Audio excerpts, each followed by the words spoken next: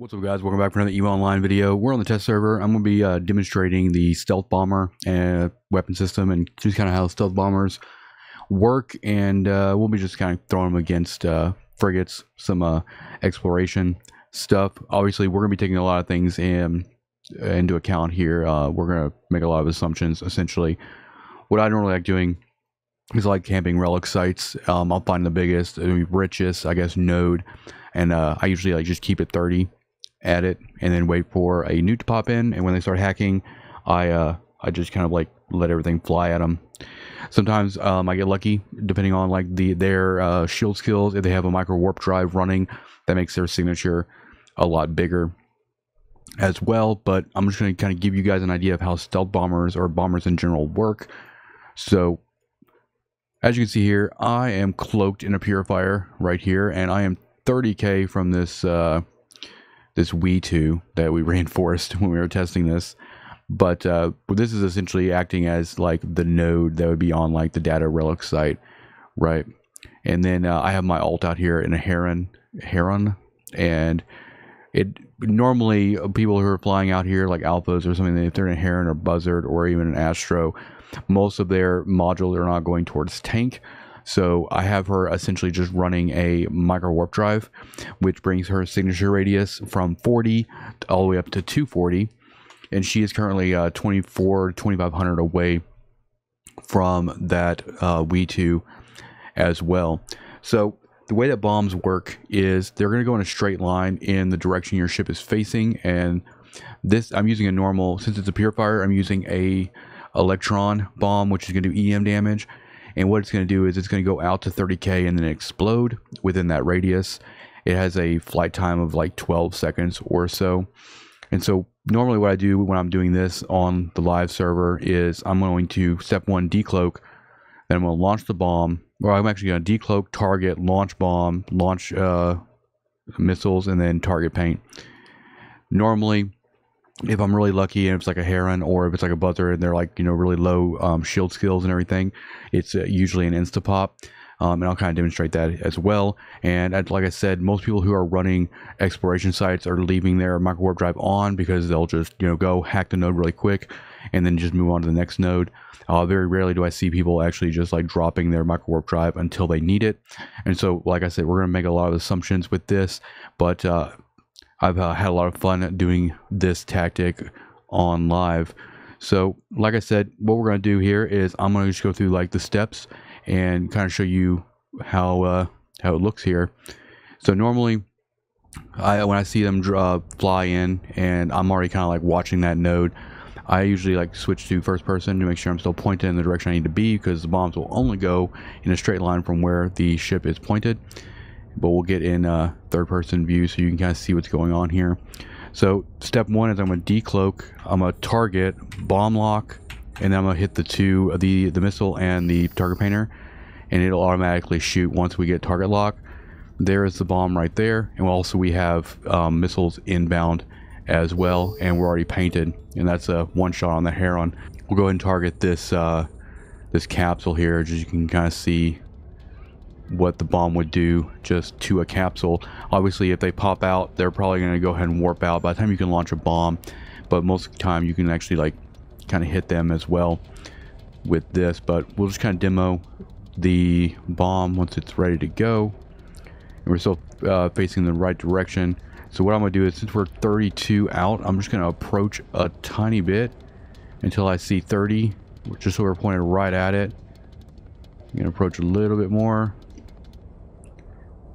just to get her in the center. I'm going to launch that bomb. I'm going to stop my ship, because you just want to make sure you're not actually going forward. You don't want to run into your own blast radius either. So we'll see what that does. And also, you don't have, another thing I should note is you don't have to be target locked for the bomb to go off, right? So see, since that pod has such a small signature radius, it doesn't actually kill it completely. So, but normally I'm not worried about the pod too much. So what I'm going to do now is we're going to go back and we're going to put the alt in another Heron, and we're going to leave the Microwarpdrive off, and then we're going to actually just fire the bomb at the Heron without doing the missiles or the target painter, and we'll see what the damage for that looks like. Alright, so we've got my alt on her way back to the mobile depot. And so what we're going to do for this iteration is I'm going to get her around 5,500 meters from the mobile depot to simulate the distance that you'd be from a node in order to use the hacking analyzer or whatever. And then I'm also not going to run her Microwarpdrive, so instead of having like a 240 signature radius, she's going to have like a 40. And then we're only going to shoot the bomb off, so you can just see how much damage will be impacted there. Let's go ahead and get her kind of positioned here. So she's currently 2,400 from the mobile depot, but I'm going to go ahead and make her range. I'm going to have her just be at 6,000 meters. Have her keep it range at 6,000 meters. What that's going to do is it's going to basically simulate, you know, a maximum distance from a node. And we'll just kind of like watch our little our bomb radius in relation to where she's at a little bit.